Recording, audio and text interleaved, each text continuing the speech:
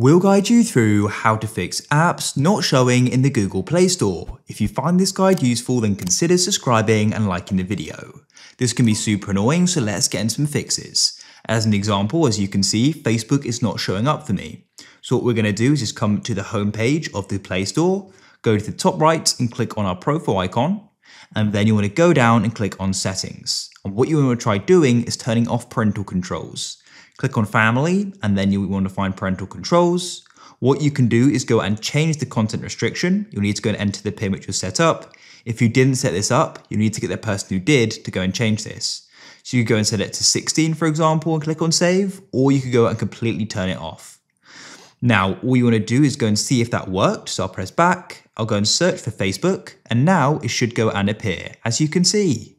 If that didn't fix your problem, then what you want to do is come out of the Play Store, hold your finger on it, and you want to click on the eye to the right of Play Store, just like so. And then what you need to do is scroll down and select storage. Then go to the bottom and you want to select clear data. We can click on delete like so. After you've done that, you can then go and return to the Play Store. Now go and see if the app is now going and showing up. Hopefully it is. If you found this useful, then consider subscribing and liking the video.